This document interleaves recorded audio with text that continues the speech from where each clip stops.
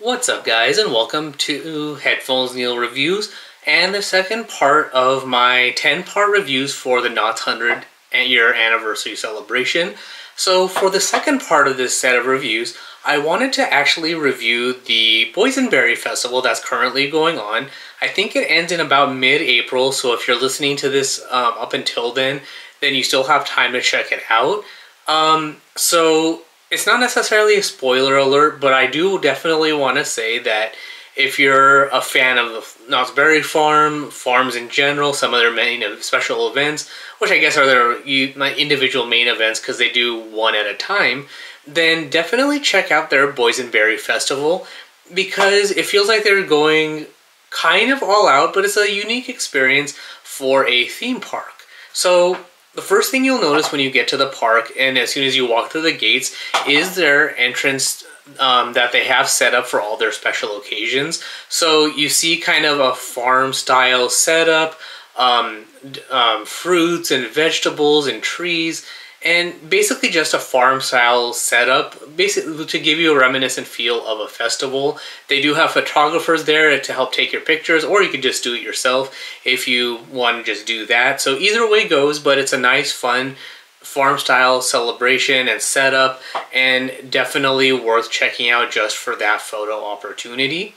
So the first thing I recommend doing after that is heading to your left to Ghost Town, because they've actually set up the sign with the Ghost Town entrance sign with Boysenberry, so a little bit more festive setup there.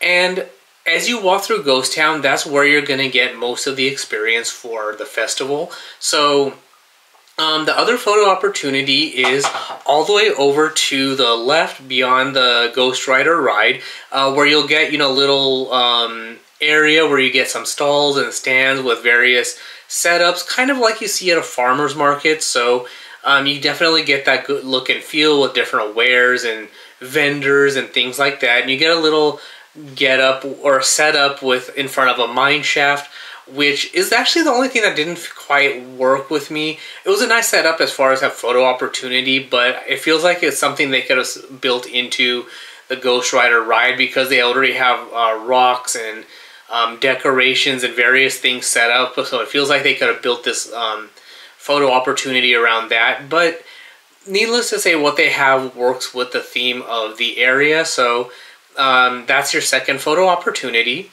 So now if you head back towards the entrance, and once you get to the Gold Trails motel or hotel, you can stop in the store to check out some of the stuff there, but you also have a few more decorations there. Nothing really to phone home about. Is probably the least of all the decorations, but they kind of did something just to show that something was done, kind of thing. So don't go past the hotel. When you get there, make a left down that street, and you'll get a lot more vendors and restaurants and a few more decorations and things like that. Where they have, another set of flowers set up, so you can have another photo opportunity. Check them out. It looks really nice, and it gives you a very Old West style setup, a look and feel of the town getting into the spirit of the season and that sort of thing. And that's really the bulk of it. Sorry, that's not the bulk of it. There's a few more things. So if you go around the corner past the Birdcage Theater and then make a right, instead of making a left towards not Bigfoot Rapids, but whatever the new name of the ride is, if you make a right and head towards the saloon, is where you'll get a few more shops and vendors. They didn't really do too much at the graveyard to decorate that up, but you get a few more stalls and vendors and things like that as you head towards the saloon. And then at the corner of the saloon, you do have another nice little floral arrangement and setup and all of that. So Ghost Town is pretty much set up for the spirit of this particular festival.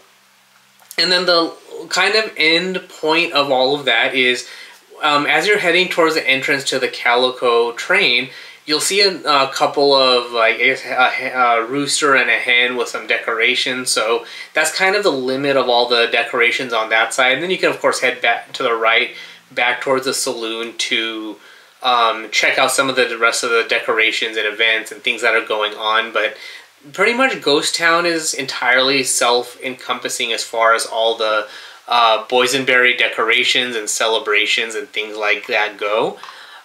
If you were like me and you were expecting the boardwalk and Roaring Twenties area to have more of the decorations, you're not really going to get too much aside from the truck and the flowers and stuff like that that's right in front of the entrance to Berry Tales. You have a few other decorations up that are up and around. It's kind of already themed that way, so they didn't really do too much here, but I would have expected that they would have had more stalls and stands or something more going on in this area as well, because it feels like it would have fit perfectly there.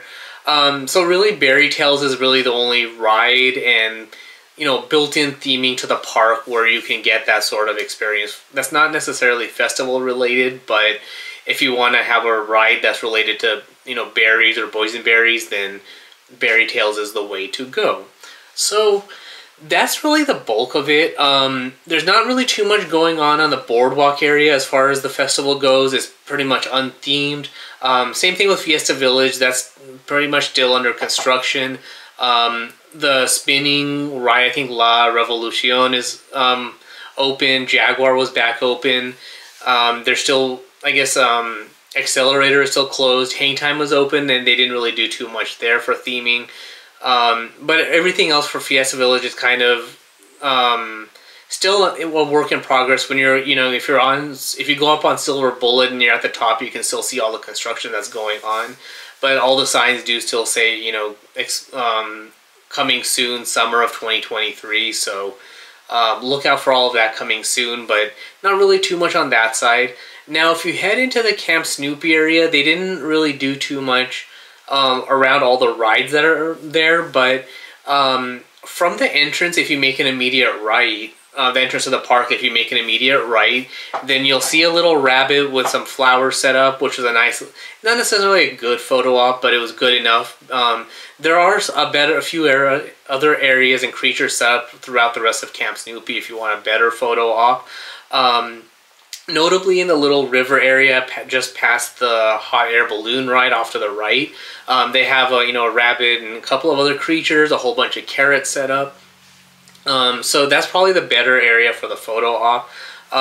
So they made a more Easter theme, that, in my opinion, but just because more, I guess for me, is more because it's a kids area, so they made it more fun and kids themed and kids related. So Easter kind of works as a better setup, but it's kind of like a 2-for-1 deal. You have a Boysenberry festival in Ghost Town for the adults, and then you have all this Easter theming and setup for the kids in Camp Snoopy. So I only have a photo of one of those rabbit creatures just as an example, and then the carrot setup next to the water area. But as you're walking through the area, you'll see those setups. If you want a picture with them, then you pick the photo op that's best for you, kind of thing. But nothing really stood out for me, but that's just me, kind of thing. So there is that.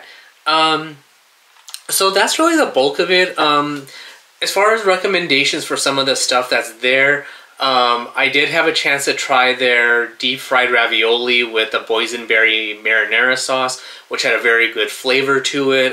It was not necessarily spicy, but it had it was spicy enough to the point where it gave it some really good flavor. So I do definitely recommend having that for lunch. I didn't try like the pizza or anything else for that sort of stuff as far as actual food goes, but I hear good things.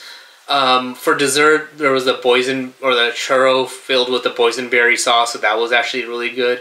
I think last year I caught the tail end of the festival, so I had the boysenberry self-serve or the soft serve, and I actually liked that at the time as well. So I can say that I recommend that as far as an ice cream style dessert goes. And then, of course, for all the adults, if you do have drinks, I recommend the boysenberry mojito. I didn't really feel like having a beer, so I didn't get that. But the mojito actually did sound pretty good, so I'd recommend that. They didn't make it too strong or too sweet, so it was a good balance of flavor and alcohol and all that. So didn't really give me a buzz or anything like that. Then again, we did walk it off throughout the rest of the day in the park, and it was a warm, sunny day, so there's probably that as well. But in general, for me, I recommend the mojito, so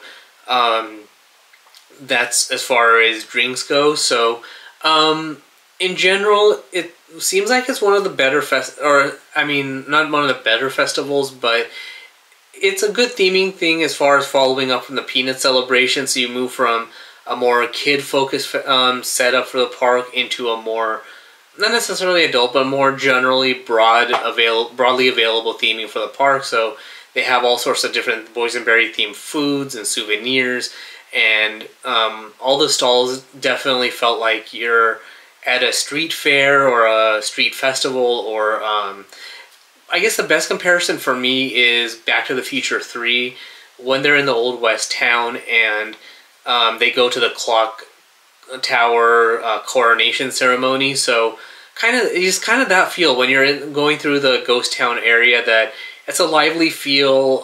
You have all these street vendors, and then all the shops and everything is themed and all of that. So I definitely recommend checking it out.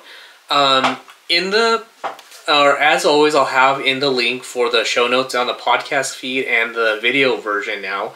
I'll have a link to the photos that I took, so you can check out some of the various shots that I took, so you can see kind of the major decorations. I did take a couple of the floral arrangements, but I also have a video of a quick walkthrough I did from the Calico, or the Golden Trails Hotel, all the way around to the Calico Saloon, so you can kind of get a look and feel and sounds and all the various sensory experiences of the vibe of the Boysenberry Festival. So you get a visual feel of that if the pictures don't quite do it justice. So definitely recommend checking that out. And then I also have a view from Berry Tales, because I kind of wanted, because I was expecting something in the Berry Tales area or more decorations, I thought I would do a video facing outward from the ride to the park. And I actually was hoping that I could have had a video of Silver Bullet, Hang Time, and Supreme Scream all running at the same time.